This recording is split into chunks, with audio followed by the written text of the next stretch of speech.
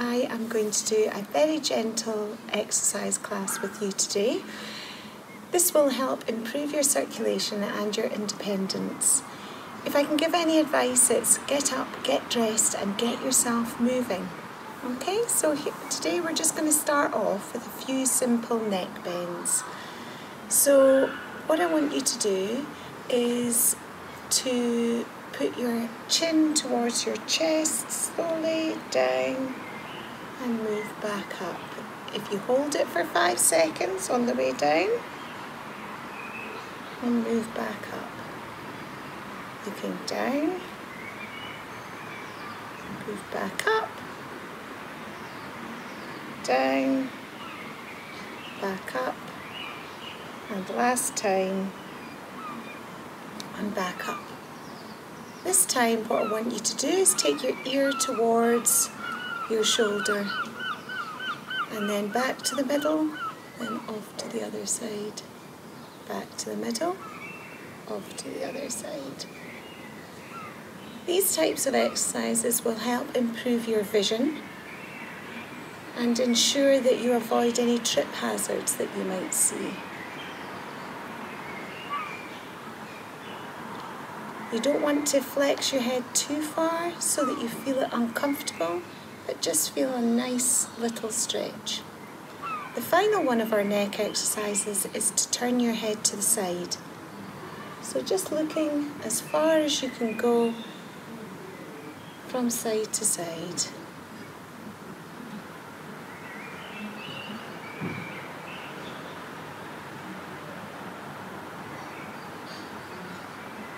We'll do this 5 times in a row.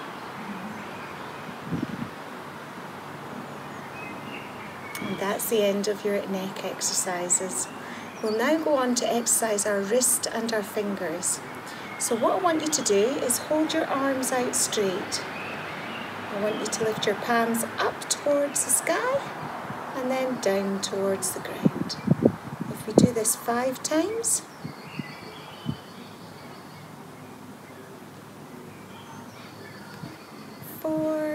and last one, 5. Our second exercise is to exercise our fingers. And what we're going to do is lift our hands out straight again in line with your shoulders, and we're going to clench our hands as tight as we can and release and stretch our fingers out again. These types of exercises are going to help you to open jars and packets and do things like do your buttons up, which helps you keep your independence. 3, 4, and 5. Well done. Our next exercises are going to be for our feet and our ankles. This is really important to keep your ankles moving and your feet moving. It will help increase the circulation, help with walking, and make you more aware of being able to put on your shoes. So the first one we're going to do is toe raises. We're going to lift our feet up and down. And we're going to repeat this one 10 times. So just a gentle stretch back on the heels. And another 2. Our next exercise is bringing your heels up. So on the point of your toes, bringing your heels up. You can really feel your calf muscles working in this one.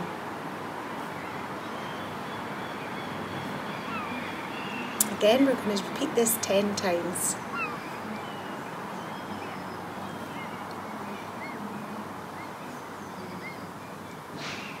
Our third exercise to improve the mobility in our feet and ankles is a simple toe tap, heel and toe.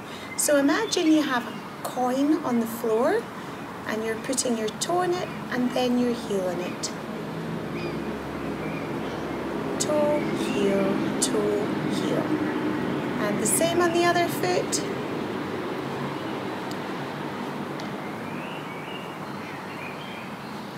Again, repeating it 10 times on each foot.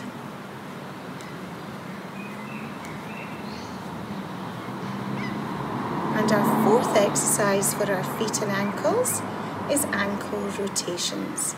So what you want to do is bring your foot up and rotate it one way, clockwise for 5, and then anti-clockwise for 5. And repeating on the other foot, lifting your leg up, 2, 3, 4, 5, and then repeating it the other way. Well done. Our next exercise is for our shoulders. What we want to do with this exercise is to sit forward in our chairs, okay, and lift and engage our cores. And what we want to do is bring our shoulders up to our ears and back down again. So lifting up as far as you can go and back down again. Lifting up and back down. 3, 4, and 5. And then we also want to go circulate our shoulders backwards. 3, 4, 5, and then forward. This really improves the mobility in our shoulders and enables us to get washed and dressed much easier. Our next exercise we're going to concentrate on is our legs. This is really important as it can help us get off our chair and even help us to get on and off the toilet a bit easier. So again, I want you to sit forward in your chair, and what we're going to do this time is what we call knee bends. So we're just going to take our foot back and forward, and the other one back and forward. You can alternate your legs or do 5 on the left and then 5 on the right. It's up to you. Just bringing it back as far as it feels comfortable. This really helps your knees keep mobile. And one more on each leg.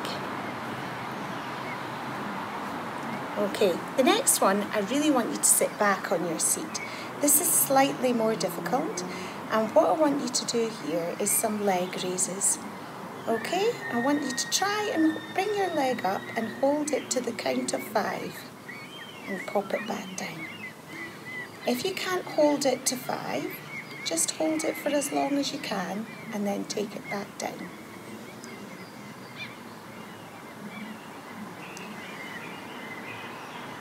As you get better at this, you'll find that you can hold your leg for a lot longer.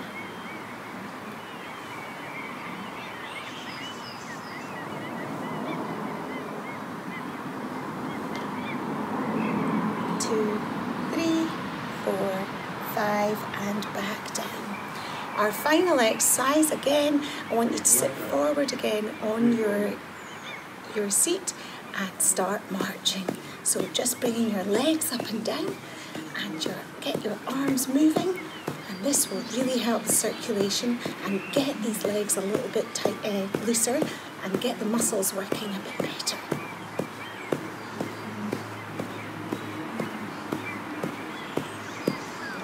Okay, well done. Our next exercise is bicep curls. So what I want you to do here is sit forward on your seat again. Pop one arm over the bicep of the other arm, keep your elbow into the side and clench your hand up towards your shoulder. As you get better at this, you could add in bottles of water and use them as a light weight. This will really help you strengthen your arms for lifting and carrying things.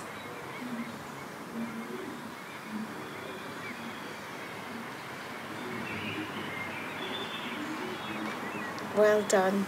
Our final exercise today is to work your tummy muscles.